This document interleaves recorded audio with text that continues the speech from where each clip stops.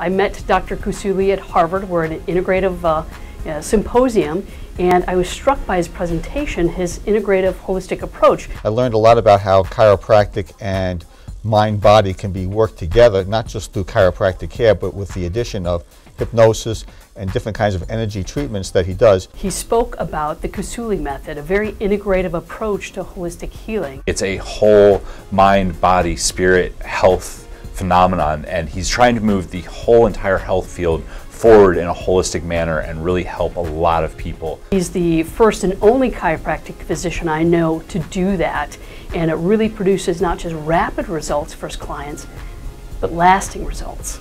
And that's pretty remarkable. And it's fascinating to see how the energy can change almost immediately through different treatments. And I think that can make a big difference in people's health, both physically and emotionally. And that's really what he does with his clients and his patients, is he helps them unlock their own innate ability to heal. And so I really see that as both the present and the future of medicine. It's got to be integrative, and it's practitioners like Dr. Kousouli who really can help educate people about the possibilities.